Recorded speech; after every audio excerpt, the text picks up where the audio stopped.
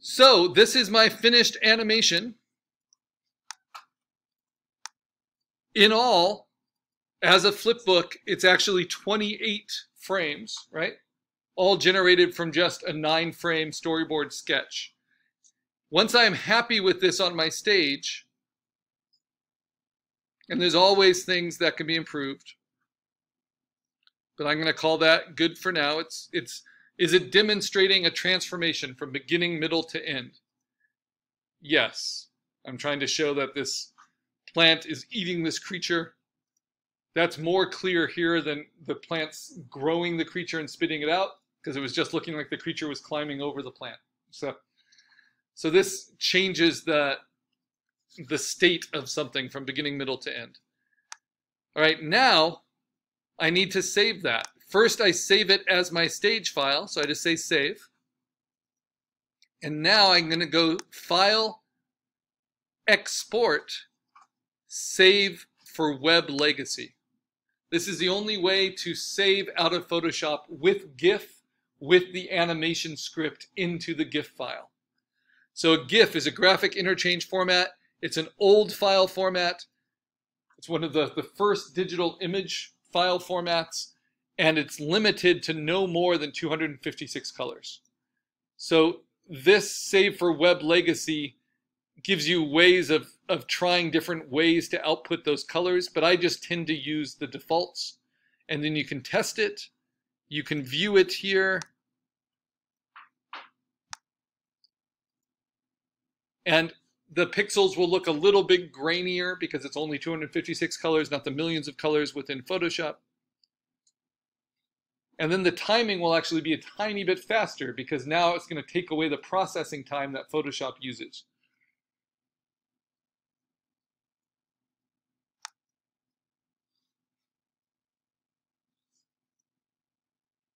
All right.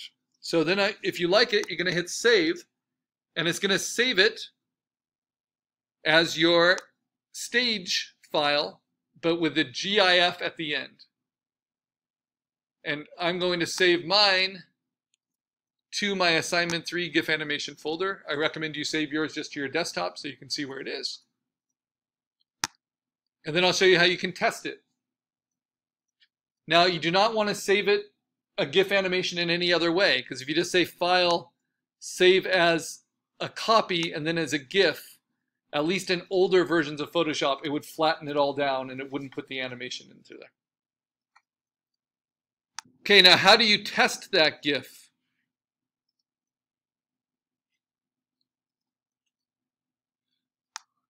You go to the file. So if you save it to your desktop, it will just be the GIF file on your desktop. Mine is in here. There it is. I'm going to mark it as orange. It's an online file format. GIFs can be placed online. And I have to open it with a web browser. So I can use Firefox, I can use Chrome. I tend to use Safari for this just because I don't use Safari for anything else. And then there it is. And you'll see the real timing.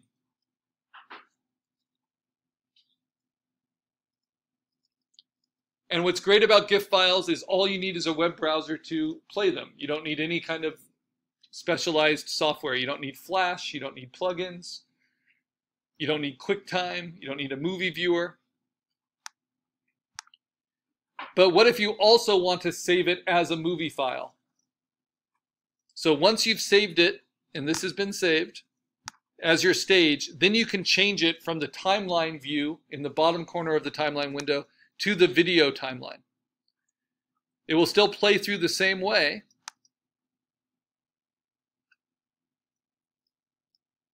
but under your hamburger, you'll have the options to render the video. And when you render the video from the video timeline, it will save it in millions of colors. Just keep all the defaults. It will keep your size. This is perfect for like Instagram videos, that kind of thing, which don't accept GIFs.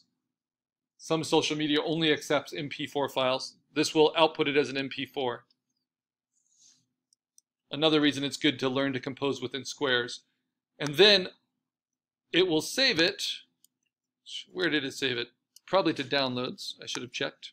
There it is.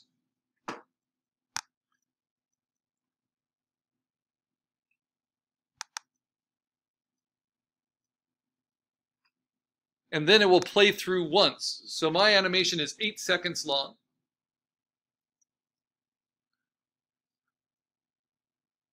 And then it stops. If I want to play it through multiple times, I need to adjust it in the window. So I'll set it to loop for QuickTime for a Mac. Just like Instagram would loop content, right? Or if you're doing like TikTok. Okay. So now I have it saved both those ways. There's only one type of format of those two that can go onto Canvas, and that's the GIF format. So let's do that. Let's go to Canvas, go to where we do the assignment,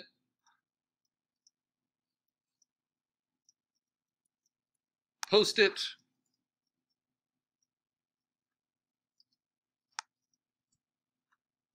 and we're just missing one element then after that.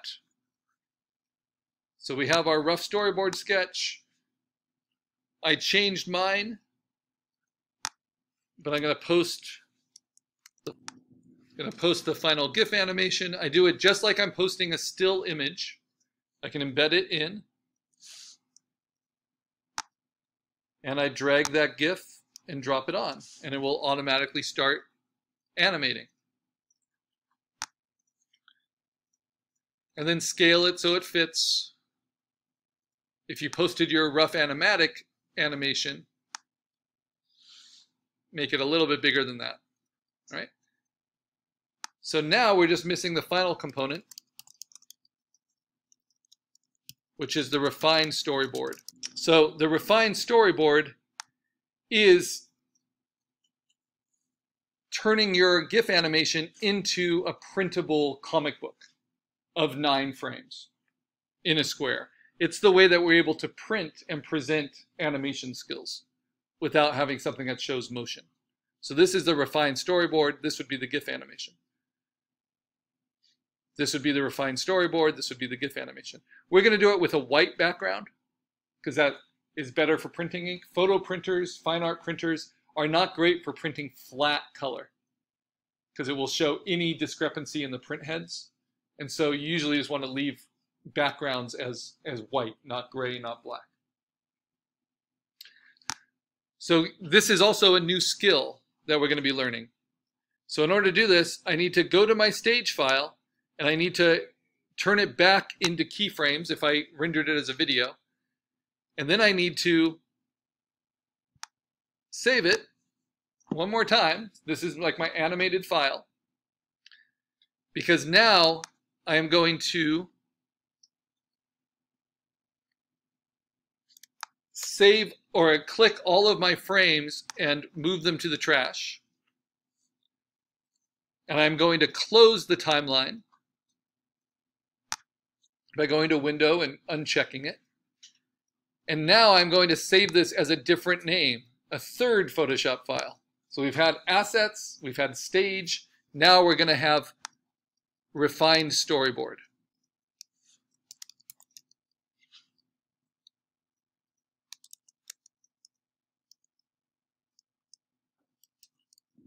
So saving it as a refined storyboard as a PSD Photoshop file, because now we're going to make some changes.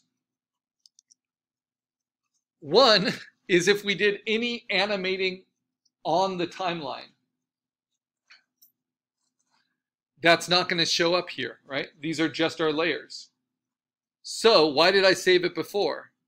Because if you did any animating on the timeline, you have to go to before you threw away your timeline. So I'm going to go back to my history where I converted to the timeline, and I'm going to show the timeline. And I'm going to convert it back to frame by frame animation, right? So this is an intermediate step that anyone can do, but not all of you need to do it. So I have 28 frames, but I don't have 28 layers. That's because I animated on the timeline, making some in-betweens and all of that. So think of it as a flip book with 28 pages. What I'm going to do is click on the hamburger, and I'm going to say, flatten frames into layers. This is the opposite of make frames from layers. Now I'm going to take the images in the frames and it's going to output an individual 100% layer for each one. And you'll see the difference because they're called frames in your layers, not layers. So then I have to erase all of my layers. So I go up to frame 1, hold down Shift, and then delete. My animation will still work the same way, but at this point, I now get rid of them in the timeline because I'm going to be moving layers around. And then, if I haven't already, I can save it as a new file that's called Refine Storyboard. Now I turn off the timeline. In my case, it only matters for a few frames, but I want you to have all the different flipbook pages available to you. So now I have a perfect stack of 28 pages, all as individual layers, right? Think of them as a deck of cards. I want to spread these out on a table so that there's a grid of 3 on 3. Photoshop is not a great program for laying things out. The one thing it can do well, I'm going to make sure my image size is 8 by 8 by 100. Good, it is. The one thing it can do well is grow things from the center. So first thing I'm going to do is I'm going to drag my guides using my move tool and my rulers and make sure that my guides are hugging my 8" by 8" by 100 pixels per inch image. For those of you who did things that were not square, your measurements are going to be a little different, and I might have to help you figure those measurements out, right? But this is for anyone who did the square. So now we're going to grow the space around our stack of cards. We're going to make the table that our cards go on. So we go to Image and we go to Canvas Size. And I'm going to make this will sound familiar, 30 inches by 40 inches. Hit OK. Then I'm going to hit Command 0 to center it all.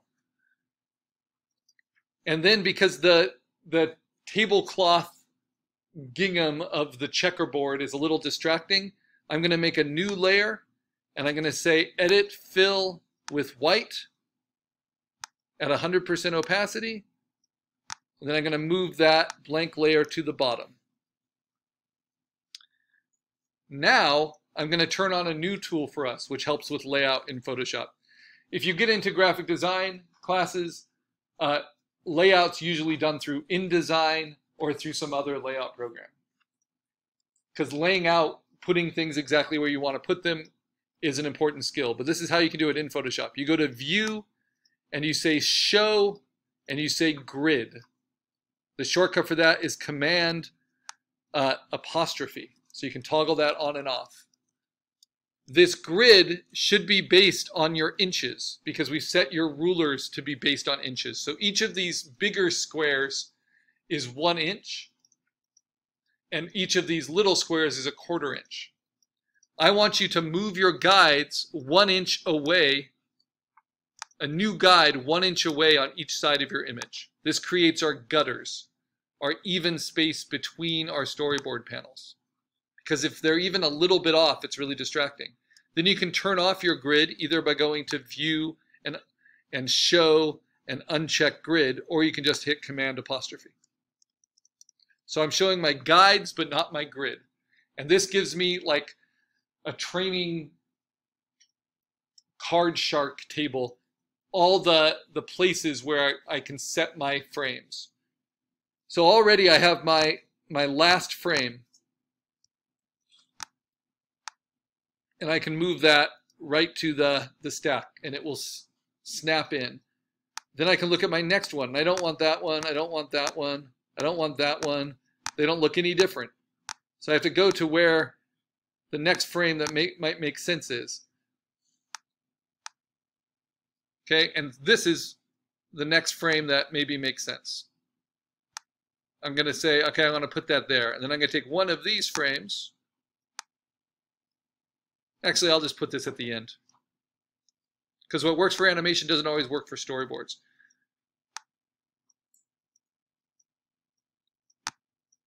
And I might swap this frame for this one. So at this point, it's helpful to have your move tool with auto select the layer set